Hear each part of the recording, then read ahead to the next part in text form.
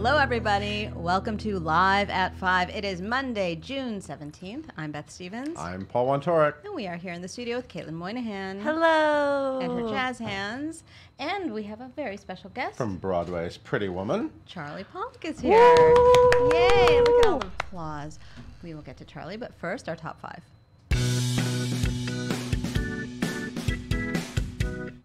This campaign is coming to an early close. I think it might be my favorite play of last season. Really? I loved Hillary and Clinton. Stance. Lucas Nate's Hillary and Clinton, which is about Bill and Hill.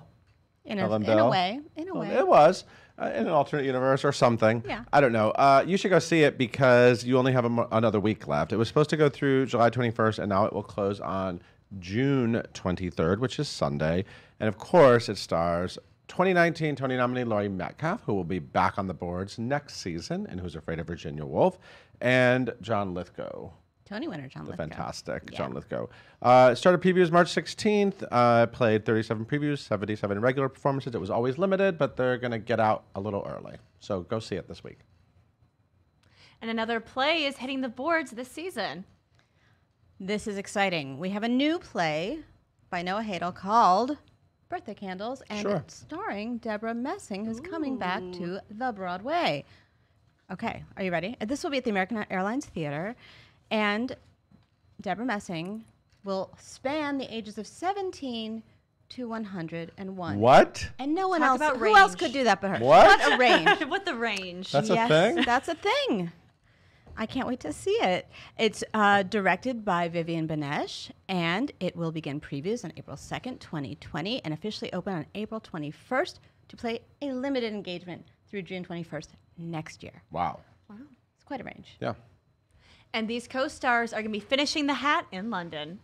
Yeah, so I don't think any of us saw this coming. I did not. Jake Gyllenhaal and Annalee Ashford are going back to Sunny in the Park with George, which of course they did on Broadway 2 years ago in 2017. Remember, it wasn't Tony eligible. They're like, we don't need Tony. Yeah, they were just We're enjoying just the doing art. it for the love of the art. That's right. Well, now they're going to do it for the love of the art again. This time in London. It'll play starting June 11th, 2020 at the, what's the name of that theater, The Beth? Savoy. Yes, the Savoy. That's a nice theater. It is a nice theater. We saw Dreamgirls there. Mm-hmm. We saw Funny Girl there. You're right. We saw We saw a lot of Cabaret girls. there. We've A been lot to of we've girls been to there. that theater. Yeah. Of course, Jake Gyllenhaal and Annalee Ashford played George and Dot, and Sarna Lapine directed it, and of course it played at the Hudson Theater on Broadway. It was a fantastic production, so I'm glad that London will get to see it. Audiences across the country are going to have their own chance to build a prom. Oh, I've got the score in my head. We're talking about the prom. They're going on tour in 2021. I always assumed they already announced there was a tour. I kept making that mistake. Usually these tours are announced pre-Tonys, and Right. usually they're like, we're launching soon. But no, they're taking their time, and they're launching in Providence, Rhode Island at the Providence Performing Arts Center in February 2021. A lot of tours start there. Yeah. It's a great place. Really far away. It's currently running at the Longacre Theater. I saw it again yesterday. You did, I know. I did. I took You my took daughter. your daughter. She loved it. She loved it. You know all about it because Who practically... is her favorite character? Barry Glickman. Of course. She's 9.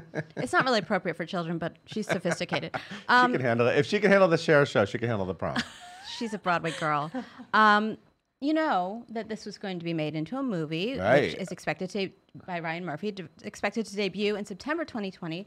And of course, you know, everyone who has ever been involved with the prom has been seated in this chair, including Chad Beglin, Bob Martin, Matthew Sklar, Beth Level, Josh Lehman. all the people. Everyone. All the people. Caitlin Kinnunen. Everybody. So anyway, Yeah. you're going to have a chance to see it on tour in 2 years. So the prom is going to just keep getting more and more famous with that movie and then the tour. So it's Yeah. not going anywhere. I mean, It's it's going taking to over the live world. on forever.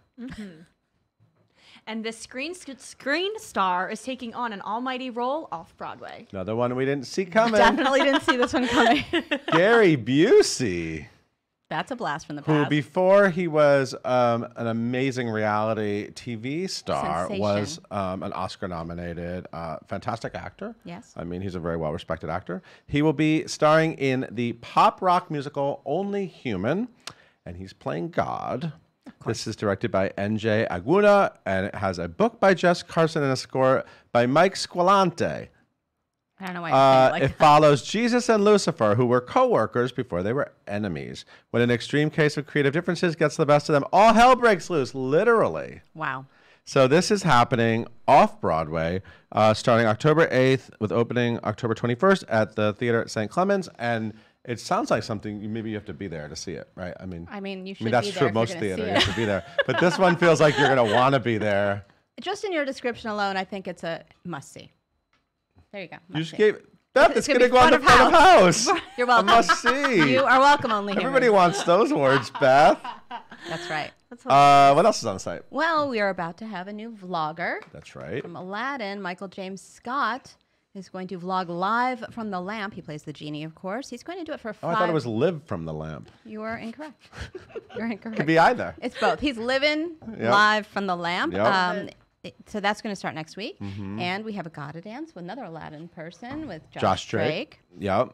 Tell us about Octet. Octet, the off-Broadway hit musical. The cast came in last week and did a clubbroadway.com video. Acapella. One of the songs. It's an a cappella musical. Also, we woke up to an amazing first look at the cast of West Side Story, the Steven Spielberg movie. Amazing. And they look really fantastic. And I just learned that the costumes are by Paul Taswell, who you know is the costume designer of Hamilton and many more. And there's a bunch of Broadway people Lots of Broadway involved. people. I just discovered Maria follows me on Twitter. Well, you go. can just forget it. You can retire now. There's also a Q&A with Christy Pradas. Who's starring in On Your Feet in the West End. Also, King Kong is going to Shanghai. You can read about that. The Secret Life of Bees is a big hit off Broadway that got extended. And I just want to give a quick shout out. I went to the Woodstock Playhouse this weekend, which is a theater upstate. Support local theater people. And I saw Mamma Mia. Here we go again, but not that one. The original. Was there a mega mix? Was it a what? Was there a mega mix at the end? Oh yeah, they did. They did. all I care They did the about. mega did mix. it. The cast was fantastic. So go see them. They're at the Woodstock Playhouse doing shows all summer, and they're fantastic. Michael Jablonski directed it. He's a Broadway vet. There you go. So I'm Love out. it. That's it. Thank you, Paul. Miss Caitlin, will you tell us about our guest, please? Gladly. Yes, we have Mr. Charlie Pollock here in the studio with us today because he recently joined the cast as Pretty Women as Philip Stuckey. He's here to talk all about it. He's previously been seen on Broadway in Urinetown, 9 to 5, and Violet. His screen credits include The Good Wife, As the World Turns, The Good Fight, and more. Make sure you follow him on Instagram at the Charlie Pollock, not just regular. He's the one. Make sure to leave all of your questions in the comments below. And please welcome Charlie and Beth. Charlie. Hello. Well, hello. How's it going? Now, is it Stuckey or Stuckey? It's Stuckey. It's Stuckey. Stuckey. Okay, I want to make Stuckey. sure that It's- you it's know. common. It happens all the I'm going to time. ask you the most obvious question. Since childhood. What's a nice guy like you Yeah. playing a jerk like that? I don't know. I think it's something about my face. Excuse me. Yeah. I just got a jerky face, maybe. So you're just stepping into the role. You started on Tuesday. Yeah, Tuesday. Wow, tell me how that's going. It's been amazing. The whole cast and company has just been super supportive, and the show is such a joy bomb that I get to go in and sort of sour it up a little bit, but it's been super fun. And I had some experience with the show before. I did a couple of the readings early on, and so as Phil Stuckey, and so I feel like it's all come full circle. So you're stepping back into Stepping it. back in. What's the key to playing this role? Because he is kind of a schmuck. I'm Yeah. sorry to say. He's a lawyer. He is a lawyer. Not that all lawyers are bad. No, That's they're not what we're amazing. saying. It's an amazing profession. I guess that the key is, and I think I've really put my finger on it, is to wear a white suit. If you find yourself in a white suit, you're the bad guy. Just so you know. This is interesting because white hat, black hat, that kind of thing. But no, It's the the opposite. hat's not the hat. It's the opposite. suit. It's the suit. You're in a white suit. All white suit. You're bad. Has the show changed a lot since those readings you Yeah, participated yeah. in? What's different?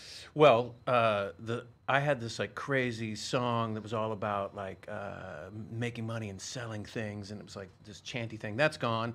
There was another song in its place that got cut in Chicago that Jason apparently Danley sang beautifully because he's got the greatest voice in New York, and it sang 16 bars.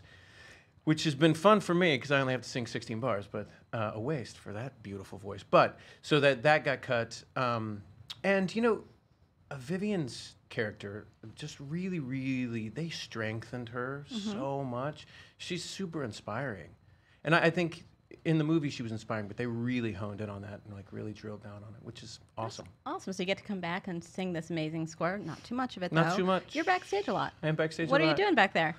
Well, I'm still not comfortable enough to do anything but listen to what's happening.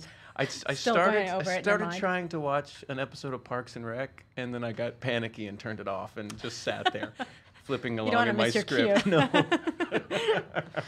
All right, let's talk about how you got to Broadway, because I don't know if everyone knows your story, and I No. want to go back a little bit. You're from Texas. I am from Texas. Tell me how you came to New York and that story. Yeah, so I grew up in Spring, Texas, which is outside of Houston, and I started doing plays in high school, like everybody. And this high school that I went to, like public school drama education in Texas, is outrageously great. It's a lot like Ohio, actually. There's like a lot of money thrown at it. We had this amazing theater. I went to high school with Jim Parsons. Like we. There's like a little talent in that little area. There's a lot of people And who then the high come out school of there. next to ours was like all these amazing people. And so, you know, it was like a thing you could do. So I had this realization one day when I was like leaving football practice to go to play practice, where I was like, you know, I'm a lot more successful at this theater thing than I am at this football thing. It hurts less. And there's all these smart, funny girls around. Shouldn't I maybe concentrate on that? And so, All the right reasons. literally all the right reasons. And so, so then I sort of focused there, and then ended up got a big scholarship to go to the University of Texas as an actor. But really, what I was doing while I was there was I was in a band. Yeah, you're such a music guy. Yeah, I was in this like hard rock band. All right, what was the name of the band? It's called Native Soul. Oh, I like it. Yeah, I we like made it. records. We toured. Your Texas twang came out a little when Just you a little bit. And so I really thought, well, I'll get this acting degree because it's free, right? And Oh, sure. I got to do something while I'm in Austin. And then when this band thing takes off, I'll just go do that. And then the band sort of fell apart, as it does. And I was like, oh, I guess. So acting was your backup plan. I guess I'm an actor. That's not usually how it works. No, not usually, not typically. No, but it was my backup plan. And I met my wife while we were at UT. We met in a combined actor-dancer movement class. She was in the dance department. And so I waited a year for her to finish, and then we moved to New York. She was a modern dancer, and I was like, well, I sing, and you know, Broadway's there, so I guess that's what we'll go do. And it all worked out. And it all worked out. It took a second, Happily ever but it all after. worked out. So what was your Broadway debut? Tell us about it. I replaced Hunter as Bobby Strong in Year in Town. Hunter Foster. And then you worked with Sutton Foster. I did, in Violet and in The Wild Party. And in the Wild Party at Encore. So you're Indeed. basically like an honorary member of the Foster I mean, family. they think of me that way, I think. Yeah. Yeah. We should get them to call in. Yeah. Sutton, if you're watching, I You're know you are. watching. You know my number. Yeah. Tell me about going on tour with You're in Town. Well, it was particularly crazy because I did like a few months on Broadway, and then they were like, we'd really love you to go on tour. And I was like, yeah, the thing is, we just got pregnant with our first kid. And they were like, awesome, come. And we didn't know any better. And so we were like, yeah, okay, well, we'll go have a baby on the road. Yeah, touring's super easy It's when you're super pregnant. easy. So my wife came and like sold merch. Like, Oh, really? yeah, she sold like just Bigger getting more t-shirts as pregnant you all keep the going. time. She had a T-shirt that said Bobby Strong's baby. Nice. It was pretty Just one cute. of those, I Just- hope. Just one.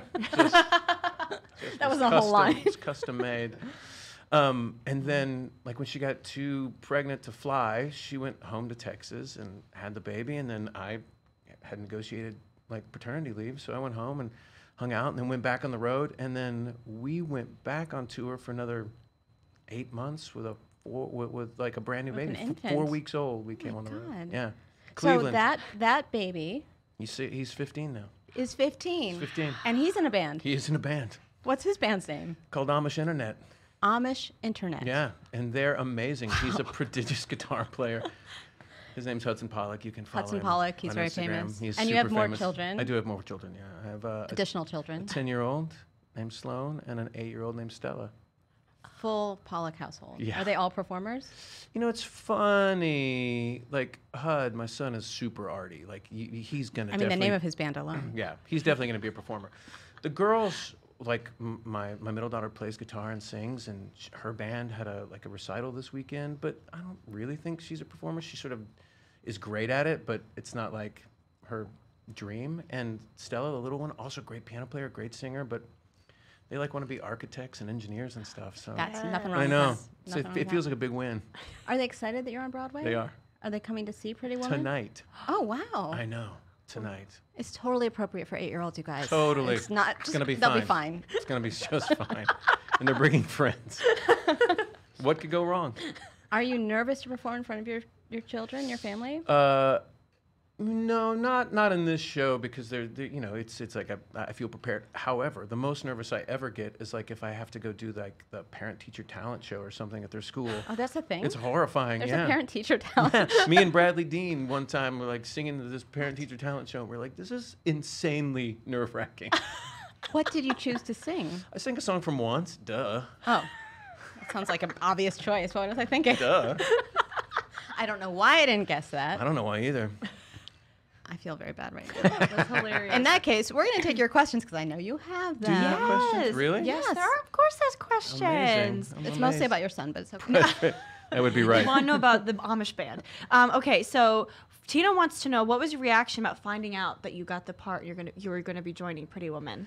I was in rehearsal for this thing, and I went out, and my agent called, and she was like, "Well, you're going to be back on Broadway." And I like, it's so funny. I got giddy. I mean, every time it happens, it's a big deal, but I was just like, literally like a giddy schoolgirl. I was Charlie, so what does excited. that look like? It looks something like this. Thank And you. then I immediately started thinking about the kitchen renovation we're starting in 2 weeks. So And how you won't really be there because you had I rehearsal. won't be there. Well, yeah, I'll be gone. You're giddy about this kitchen I'm renovation. giddy about the kitchen. Follow Charlie on Instagram and you'll see all You'll see it all. about. You'll see it all. Yeah, yeah, he's very excited Well, about this kitchen. my wife's mood board is up there now. So. There's a mood board. Oh yeah, it's a new kitchen. What's the mood of the kitchen? It is contemporary organic. Oh, of course. I want to live there. You should. I want to live be there. amazing. I love that. That's amazing. The next question is they want to know what's it like backstage and how crazy does it get with this type of cast? They're a fun group, and they've been together a long time. So there's a ton of like in jokes and just. Are they letting you in on the in jokes? They are. That's generous. It's funny. They're like trying to teach me as we go along all the things I need to know to really fit in, which has been really sweet of Can them. you tell us some things you need to fit in on cannot. Rodeo Drive, baby? Cannot. No. He's sworn to Cannot. I've been secrecy. sworn to secrecy. Oh, you have to join Pretty Woman to know. There are a lot of nicknames that I'm still learning. Oh. Yeah. Oh, I want to hear about that. Yeah. Now, confirm or deny that you recently participated in a full Monty reading. That is confirmed. Oh, tell me more. Tell me more. And obviously, that's another show associated with Jason Daniely. Indeed. The interesting thing for me is I have, like in the regionals, I've played Jerry several times, and now Seems like a natural fit. now I'm a Reg because I'm old. But it was an amazing reading, and it's incredible to me. You know, the thing with the Full Monty is it opened the same year as the producers, and so it sort of got overlooked, Yeah. especially with the Tonys, but sort of overlooked generally. But it holds up incredibly well. The music is, of course, stunning, but its treatment of women and gay people is still really, really forward-thinking, and it's still just so charming and such a great story. And Lee Silverman directed the reading, and she is one of my top 5 favorite people, and there's 4 people in my family, so that tells you Wow. something. Yeah, and to imagine her take on it is just, it's going to be great. I hope it has a life. Oh, I think it will. I'm just going to take that. I'm going to read those tea leaves. We're just gonna I, just put it out there. just going to put it love out it. there. Yeah. Former Jerry, Yeah, and now and now a Reg. a Reg. Because I'm old. I didn't say that. No, but it's implied. It's implied. I think we have time for another question. Yes. So Jamie wants to know, how does it feel like every time you go and get to take a bow on Broadway and just be able to have this be your job and be your life? You know what? It is incredibly special, and there's literally no job better in the world.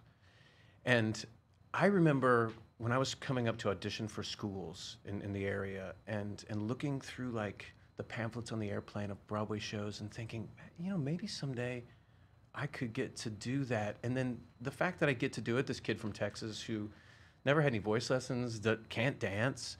I mean, Sell yourself. Do it. Yeah, I know. I sing good now, but I still can't dance. It really is a remarkable thing that it is never lost on me. All right, we're going to ask you the questions we ask everyone. Okay. What's your dream role? Oh gosh, my dream role. It used to be Che, Oh. but now it seems like that's probably not right anymore. Jerry was a dream role for sure. So I've got to play some You wanted to dream take your clothes off. roles. Desperately. But then now you have. Yeah, a So lot. We'll move on. Yeah. A lot. That's hilarious. So Che, Jerry Lukowski. Is that his name? Yeah, Lukowski? and George and Sunny in the Park with George. That would be pretty dreamy. Well, I have to say, you look different all the time because do. That's true. you can do the facial hair thing and Shaved head thing. Yeah, you can look like a totally different Yeah. person. So I think you'd have to regrow the beard for. Absolutely. Sunday in the a Park. heartbeat. That'd make my wife super happy. Oh, she likes She it. loves the beard. I think that's a done Loves- deal then. I think you should so. do it. For those of you listening. And Lee Silverman, member of the family. Indeed. So there you go. Yeah. Done. Win-win. I'm glad we Win-win. cleared all that up. Yeah. That's hilarious. Charlie, thank you for joining us. Oh my gosh, thank you so much for having me. Here's another reason to go back to Pretty Woman. Please come back. I'd love to see you. And go if you're going tonight, say hi to Charlie's family. The whole They're the family. very young people in the It'll be audience. the kids going like this. It is kind of a grown-up musical. It is kind of grown up. Yeah. Yeah. Well, thank you very much. Thank you. Caitlin, will you take us on out? Thank you guys so much for tuning in today. We're live at 5 every single weekday here on Facebook. You can listen to us wherever you get your podcasts by searching for hashtag Alive at 5 and hitting that subscribe button. Be sure to tune in tomorrow when we talk to Shoshana Bean of Waitress.